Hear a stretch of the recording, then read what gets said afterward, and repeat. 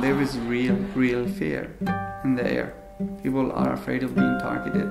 After 9/11, people weren't just in hiding, they just hid. They were terrified. But I was like, no, not this time.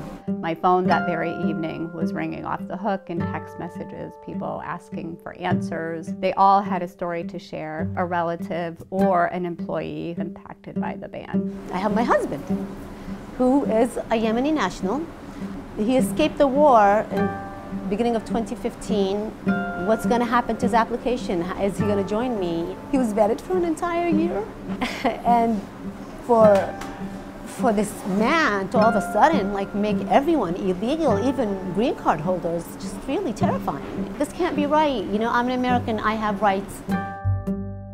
The sorrow and devastation that I was told about that evening made them all just say, we need to find some way to make our voices heard.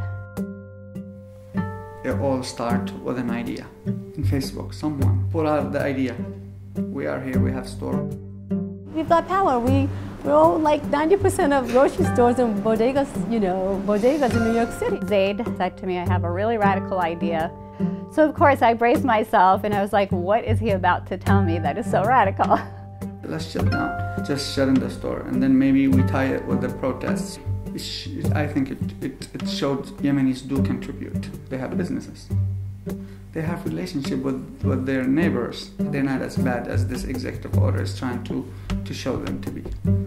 I actually got chills. I got like goosebumps. And my response to him was, this is a really great idea. Do you think you guys can actually close, all the bodegas across the 5 boroughs? That there are at least 4,000 to 6,000. Yemenis tend to stay away from such a thing. Back in the Middle East, people ran away from politics. For the last 4 or 5 decades, many Yemeni Americans have basically said, we're not going to talk politics. We need to just focus on what we need to do here. In hard times, opportunities are being born. So I think it's an opportunity to change the Yemeni American mind. And Zaid called influential business leaders to convince people to close their businesses. Well, the social media is my role. I have more than 15,000 followers. More than half are Yemenis in New York City, and a lot of them are bodega owners, grocery stores. We're hoping 500 people, 1,000 people, a couple hundred stores, just to say a statement.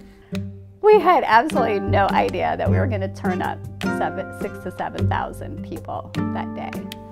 Almost every area had a store or 2 or 3 closed. It's a major surprise. It's a sign of that everybody is a victim. Wow, I get really emotional when I think about that day because it was just incredible. I will never forget elderly men there smiling. The 14 years old who was chanting. It's just an amazing thing. For the past 2 years, the Yemeni American community has been divided because of the war in Yemen. But for the first time, every Yemeni was there from every political affiliation that were at each other's throat just a week ago. And you know what? Donald Trump managed to unite them. This is a segment of our city that has been dormant and now has awoken. And so what they saw was that they were a force. This has put them on the map, it's empowered them, and now they know that they can influence. I think the ground are laid for real change among the Yemeni American. A number of the merchants are actually talking about the establishment of a merchants association. And they've seen the Muslim ban as an opportunity to wake them up and realize that they need to have a place at the table. The Yemeni Bodega shut down will certainly go down in history, not only in New York City, but the United States. Now in the Bay Area, California, a bodega strike. In DC, they're striking. There's, the women's march leaders the day after we had ours are like, yeah, a day without women. Seeing, the chants, refugees are welcome here, or the no wall, if it wasn't for those people coming out, we would not have the guts to do so. The moment we saw what we have people with us, it made it easier.